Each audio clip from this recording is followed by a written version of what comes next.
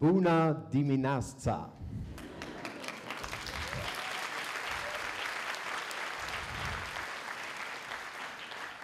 That's the best it will get with my Romanian. It's really a pleasure to have the opportunity this morning to share with you the concept of hybrid thinking. And I can imagine that you think, what does it mean, hybrid thinking? Well, I can assure you it has nothing to do with some neuropsychological brain exercise.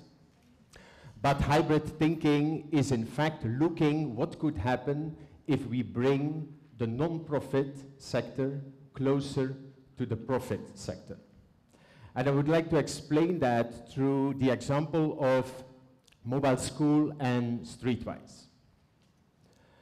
Mobile School was founded 15 years ago by Arnaud Raskin, a Belgian product designer who was not so much in favor to develop the next new soup mixer or the next new table or the next new chair. He wanted to develop and to design something sustainable for street kids. The estimated number of street kids in the world is around 150 million. With street kids, we mean mainly kids living mainly on the street. So it can be that they have a house at night where they sleep, but they mainly operate on the street. Big problem with street kids is most of them, they do not go to school. And Arnaud Raskin thought, if they don't go to school, we bring the school to the street kids. And he developed basically a chalkboard on wheels that you could extend, and if you extend it, you have about 12 meters where you can put on educational tools. We have about more than 300 educational tools in different fields. Basic education, health education, creativity, social abilities, but also entrepreneurship. And we mainly work on the self-esteem of street kids and the talent development. You can imagine the self-esteem of street kids is low.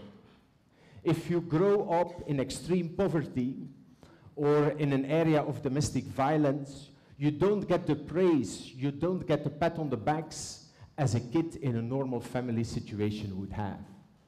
So operating on the self-esteem is really important if we work with the mobile schools. You can compare it with a grid in which most of the boxes are red. And step by step, by working at the mobile school, we are able to get these boxes step by step a little bit more green. And that is working on the self-esteem, on the talent of the street kid. Currently, we have about 39 mobile schools in 22 countries worldwide. And as you see on the map, that are schools in Latin America, there are schools in Africa, we have also a few schools in Asia, but also in Europe. We have in Greece, we have in Düsseldorf, we have in Poland, and we are proud that we have an excellent school operating also for 10 years already in Iasi. What is fascinating is that the schools are not produced in a traditional factory. The schools are made by students of a technical school in Belgium. And it excites them. Why does it excite them? Because making the schools gives them purpose. It gives them a meaning. Instead of the traditional exercise in the class, they have now the opportunity to work on something which gives them meaning, which gives them reality, which gives them purpose. Instead of dropping out earlier in school, they now come extra hours in the evening, or they would come on Saturday on their motorbike to work extra hours on that school. If you work with street kids, you have kids that hardly survive, but you also have kids who positively deviate, who excel, who outperform. And one of these examples of outperforming is Juliette. She is from Nicaragua, and since 8 years, she's living and working on the street. Please join me in watching the video of Juliette. Can I ask to switch off the lights, please?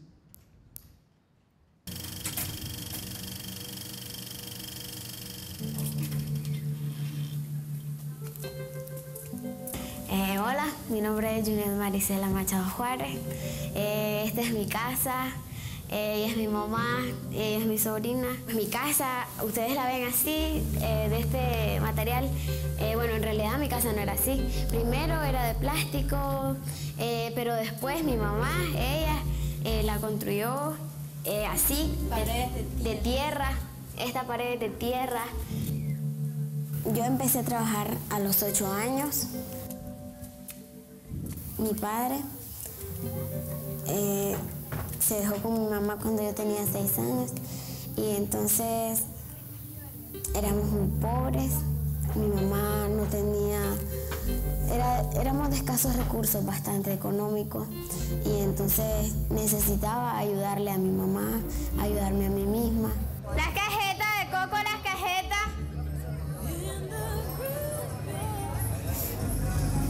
Lleven las cajetas de coco, las cajetas. Primero, antes que todo, yo recogía verdura en el mercado. Después comencé a vender agua.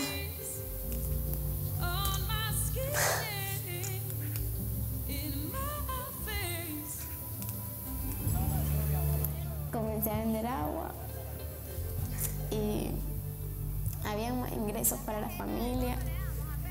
Después, pero siempre aquí en Matagalpa, en la Cotran, y comencé a vender cajetas, al igual que mi mamá. Y como aquí en Matagalpa había mucha competencia de la venta de cajetas, entonces mi mamá comenzó a vender a Jinotega y entonces comencé yo también a ir a vender a Jinotega cajetas. Me llevaba una panita con 50 cajetas. Y así fue como también ayudaba a mi mamá y a mí también. Me compraba algunas cosas. Me compraba a veces un par de chinelas o zapatos, o también para pagar algunos útiles del colegio.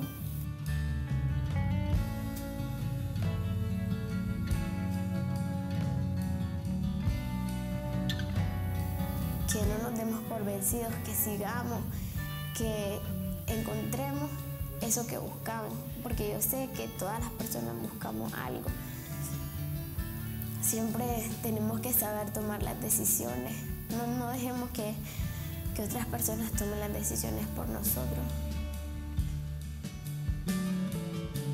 Así, porque siempre hay que seguir adelante, nunca hay que quedarse atrás o hay que quedarse estancado, porque si uno se queda a decir no puedo o no puedo, entonces no va a poder, pero siempre hay que pensar positivamente, porque siempre hay algo bueno que nos espera. Yo no soy de las personas que se rinden muy fácilmente, porque yo sé que si algo me sale mal una vez que lo he intentado, lo puedo volver a intentar. Y yo no digo no puedo. Aquí estoy y me gusta cómo he podido crecer. Y me amo a mí misma. Sí, siempre me propongo una meta cada año, porque siempre hay que reconocer las metas a largo plazo y a corto plazo que tenemos. En mi familia yo me considero como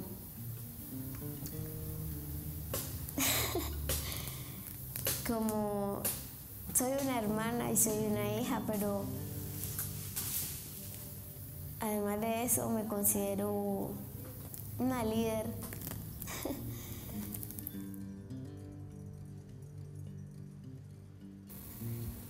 Primero la ciudad de la basura y todo. Y después las montañas verdes. Y el cielo azul. Sí, es como que aquí está la debilidad. Pero también tenemos la fortaleza, tenemos las montañas, el aire fresco. Aunque aquí no hay aire fresco, pero si nos vamos a las montañas, sí. Un cruce. Así es. Primero tenemos que pasar por algunas debilidades, las caídas, y después podemos pasar a lo mejor.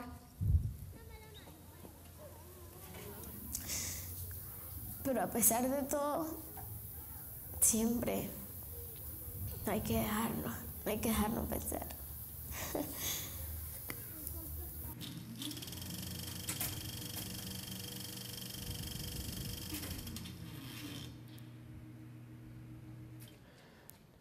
That was Juliette. I hope you will agree with me that this is an inspirational story of a girl we met at the mobile school, of somebody who outperforms, who excels, who has that right focus to overcome. By the way, she finalized her university studies last year, and she currently works as a journalist. Mobile school, non-profit. What is the main problem in the non-profit sector? Money. How and where do you get the money? Do you wait for the gifts? Do you wait for the grants of the government? Do you hope for philanthropy? We had the same issue with the mobile school. And we said we're going to take it in our hands and we're going to develop a profit organization next to the non-profit organization. Remember, mobile school works on talent development for street kids. Streetwize works on talent development for business people. We started to build a street skills model based on these skills we found with the outperforming kids on the street, as you saw in the example of Juliette. And one of the skills, first skills, is positive focus. I think you saw in Juliette a lot of positive focus. Meaning shifting from looking at the problem towards looking at the opportunities. If I work in business life, I meet so many people who are stuck in the problem, who do not have the ability to shift from looking at the problem towards looking at the opportunity. Second street skill is agility and resilience. If you then have a problem, how agile and how resilient are we to overcome that?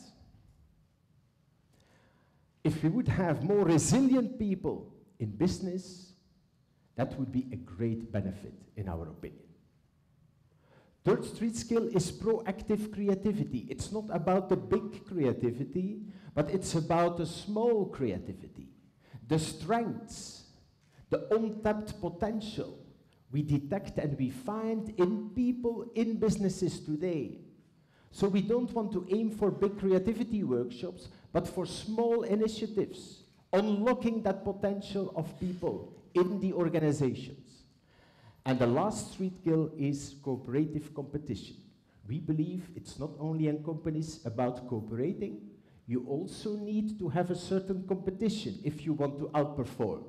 And the best example is what I often see between the sales and marketing departments. They are often in fight. And a good competition works as long as you cooperate in the right direction as well. With that street skills model, we go to business companies and we sell workshops, leadership development programs, management development programs, and with the income, 100% of the profit, we fund the mobile school. And that's what we call our hybrid model. Mobile school on the top, non-profit, reaches out to street kids. The street kids inspire us to build a street skills model and programs to offer to business companies.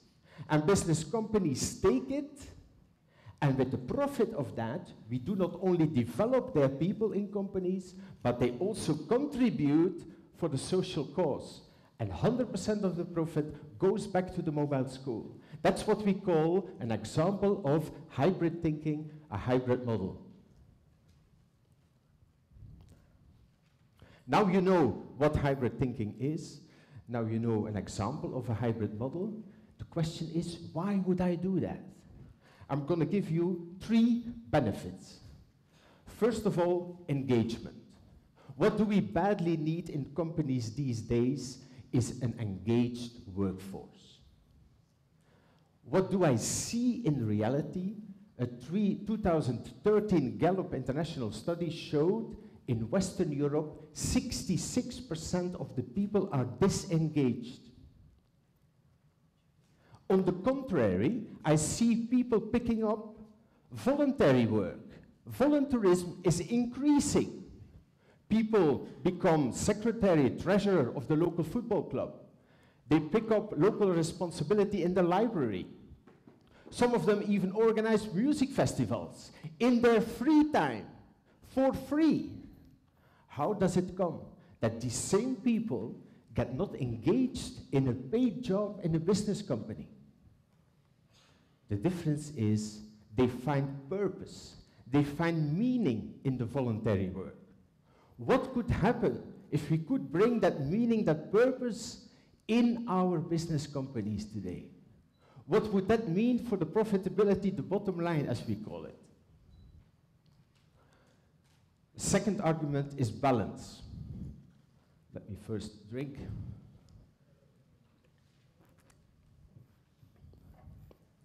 Balance, I mean a hybrid model lies in the middle between, at the one hand, the extreme profitability-driven elements of companies, and we saw since 2008, the financial crisis, that this is a little bit becoming problematic at the one hand. At the other hand, we see on the right-hand side the pure non-profit sector looking for opportunities to obtain and to get financial sources. Hybrid models put themselves a little bit in the middle. It's basically a best of both worlds, taking the best of profit and taking the best for the social cause. Last argument, we are confronted with a new group of employees, the millennials, also known as the Generation Y, the people born between 1980, and there are a lot of them here, so I have to be careful what I say, and about, roughly speaking, 2000. These people are now as a young workforce in our companies, or are about to start to work in our companies. While international research shows that these people are not only looking for a fair payment in the job, but they also want to find purpose, to find meaning in the job they do. If we want to keep these people, or we want to attract these people, we better bring purpose to our organizations, better bring purpose to our work. To sum it up, I'm convinced about the huge potential of hybrid thinking. Why? It brings the profit sector closer to purpose. It brings the social sector closer to financial autonomy. I explained you the why. I would like to trigger the discussion and return the question to you, why not? Mulțumesc.